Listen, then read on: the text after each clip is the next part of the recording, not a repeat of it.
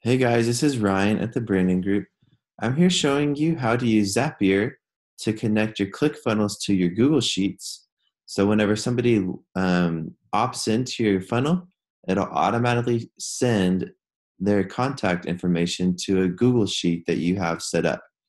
So first thing, obviously log into Zapier, and then we need to click on this red Make a Zap button up at the top.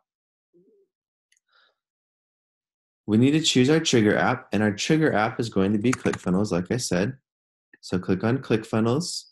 We're going to click on New Contact Activity. We're not doing anything with purchases right now. Then click Save and Continue. Now you need to choose your account. All right, I'm going to choose mine. And if you don't have it set up, you can just click on this button right here. It says Connect an Account. So save and continue.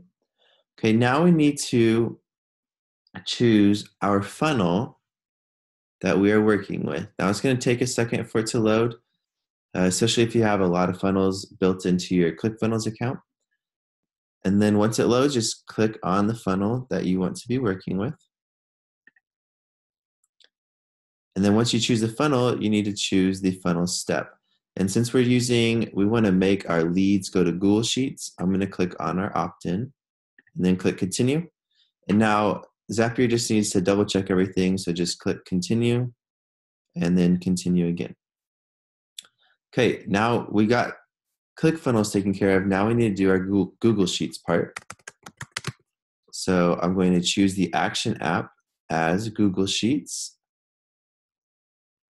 Okay, I'm going to create a spreadsheet row and then save and continue.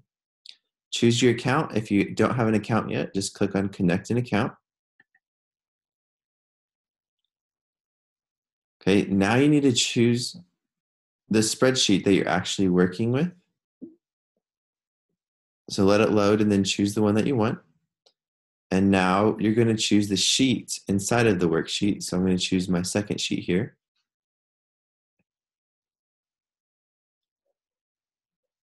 And so I already have it kind of set up in my Google Sheet.